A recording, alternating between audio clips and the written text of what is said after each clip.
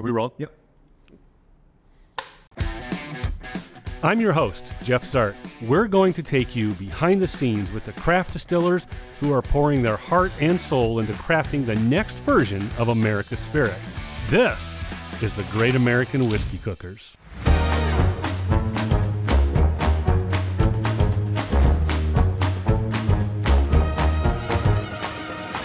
On this episode, we head back to Lincoln, Nebraska and have a discussion with Kip Givens, master whiskey taster and co-owner Cody Schminke, about what they had to do to get up and running as a brand new distillery in Lincoln, Nebraska. Hey, this is Jeff with the Great American Whiskey Cookers. If you haven't already, like us on Facebook, YouTube, like and share our videos. Better yet, go to Patreon, subscribe, become a member. We'd really love it. You can get access to some behind-the-scenes stuff and some behind-the-scenes clips. Today, we're in Lincoln, Nebraska, and I'm here at Sideshow Spirits in downtown Lincoln, Nebraska, a stone's throw from the stadium here, and I'm talking with Cody and Kip. Cody's one of the owners. Kip is our master whiskey taster, and we are talking business about running a distillery. Yeah. Right? These boys back here are artists, right? Like they really have that gene in them. They're not painting pictures, but they are building something they're extremely passionate about. And this kind of perfect mix of science and art, which is literally those two guys in the back room. And so very passionate dudes. We want them to stay excited as well. And we want to not, like, what if the next great thing comes out of just experimental, you know? So we always, brewery, distillery, we always afford the equipment and the time to be able to do some things that are out of the box. And we want people, we don't want to stifle that. Let's try this thing and figure out how to sell it on the back end. You know what I mean? So if you guys decide, this is what I love about craft distillers, and I think I already know the answer, but I'm going to ask it anyway. If you guys decide, if your master distiller, head distiller comes out and says, hey, I want to do this, you can do that. We have a process, but for so what we have kind of settled, when we first started this thing, we were doing something new every single day, right? Oh my God, it was a shit show, dude, honestly. Like we were, I mean, there were some growing pains there for sure. And so then, my business partner Barry's very good at like just figuring out how to align everyone, right? And so I'm the cheerleader, and he's the guy that lines everybody up behind, you know, and gets people in the right places. So we went down to, I think we're doing 4 or 5 regular grain bills now, but we're small, we're scrappy, we can stick and move, right?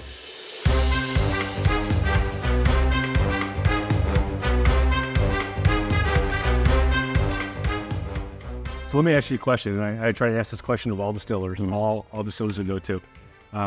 Why is it that you think you can make a whiskey that competes with the big boys? So once again, me and Kip will probably answer this separately, but what we have done in business is, you know, collaboration over competition. We've done this thing where almost maybe stupidly, we put the blinders on and we focus on our own stuff, right? Not that we want to be ignorant of the market. We've got to learn the market. We've got to go out there and try these things and get into, you know, whiskey groups and the world of whiskey and building those relationships. That's all important. But what we really felt like is, and the reason that we're kind of just making Nebraska our home base right now, is that Nebraska is underserved, right? Like we see these communities that are exploding with whiskey, tourism and bottles and all these things, and Nebraska is not there yet. And so we feel, maybe arrogantly even, that we feel that we can bring that culture to this state. And that's really what's motivating us. I always say to the guys, you know, you gotta build a home crowd before you go on tour, right? And so we're really just trying to not only educate, but get these folks in the state of Nebraska behind our brand.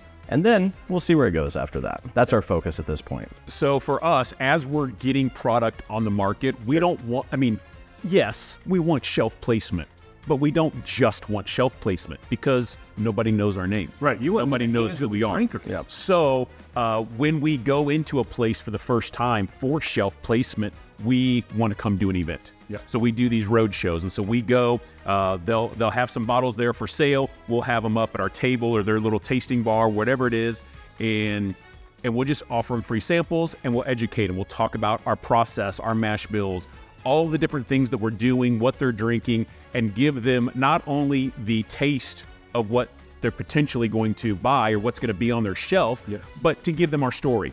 to tell them about us, why you know, buying local is important, why that everything in Nebraska, why that our stuff is worthy of being on the whiskey shelf, all of those things.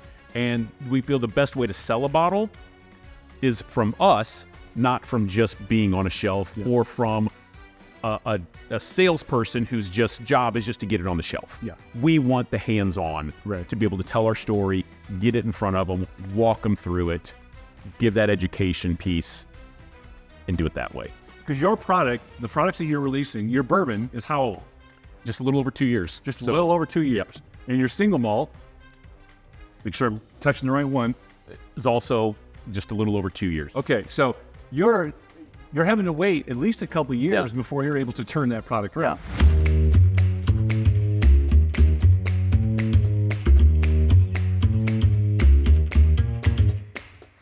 I'm a whiskey fanatic. I love whiskey. Right. I always tell people I don't discriminate. I like whiskey of all varieties and styles. So for me, there's this passion point of it. But listen, I can go to the big boys. There's some of those that I love. I've got them on my shelf. They're great. There's other of the big boys that I know are making a great product. But guess what? They don't fit my palate. Exactly. So where do we compete? We're not competing with the big boys. We're just offering a product that we believe is top-notch, locally sourced, locally produced, that's going to fit a palate, everything that somebody's going to go, man, this is really good. And they're going to find that spot. So it's not about like, oh, I'm going to try to put ours up against X, Y, and Z. Yeah. It's getting it in front of a consumer and going, why don't you try this? I think you're going to enjoy it. And here's the story behind what's going to make it even better, because it is a locally sourced product. We're not some big conglomerate. We're a whole company that's a beer company that only has 140 people employed across the state. The distillery, I mean, we've got 2 full-time guys in the back doing all this. Right. You know, there's a story there. I mean, it's a, you know, indeed. And is everything we make going to fit everybody's palate? No. But you know what? We're going to make something for your palate, and you're going to enjoy it, and you're going to find, you're going to, wow, that's really good. That's in Lincoln, Nebraska? Nebraska. Right. And so, you know, so that's part of to me, that's part of why our stuff is on the shelf and why we are competing, so to speak, is because we have a great story, we have a unique environment, and we have a quality product. I like it. So where do they find you online? Sideshowspirits.com is the best place. We have a very robust website, our tours, our tastings, our distillery. It's got everything that we've got going on there. That'll link off to socials. We're probably the most active on Facebook. Yep. It's still king for us here. Spend some time on that website. There's some Easter eggs within that website I think people enjoy too. So. Oh yeah. Yeah. Yeah, indeed. And the location here downtown, what's the address? 1630 P Street, downtown Lincoln, Nebraska. We're tucked in right between the Capitol and the university. So fantastic. Cody, Kip, thanks a lot for the discussion on the business of running the distillery. Super informative. Always love learning about that kind of stuff and what it takes to kind of get involved with that. You can find us online on the socials. Join our Patreon site. We'd really appreciate it. We hope you enjoyed this episode. Hey, keep watching for more videos. We have tasting videos coming up that you're going to want to see from us. So until next time, keep it be good at it. See ya.